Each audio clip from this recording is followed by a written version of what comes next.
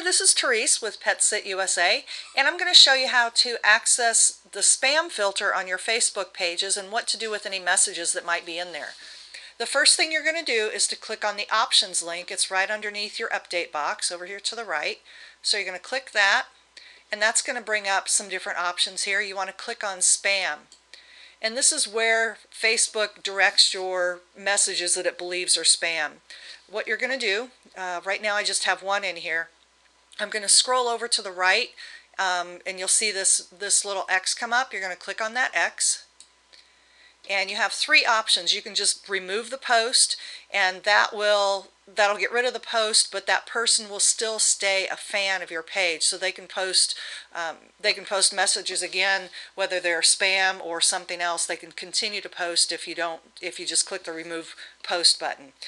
Then they have unmark as spam.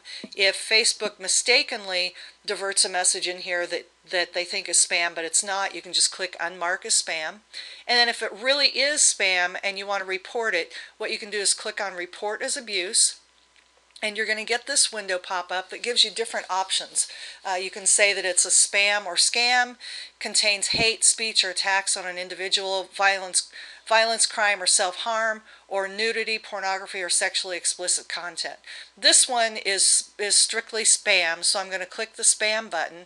And then down here there's a box you can check where you can permanently ban the person that posted that message from your Facebook page. So if you click that, and then you hit submit, what it's going to do is it's going to take that message off of your wall, and then two, it's going to make sure that that person is no longer a fan of your page, and they can no longer post any messages, and they can't become a fan later. So I really don't want this person to be able to post again, so I'm going to click submit, and it's going to go away in a second. Come on, there it is, it's going away.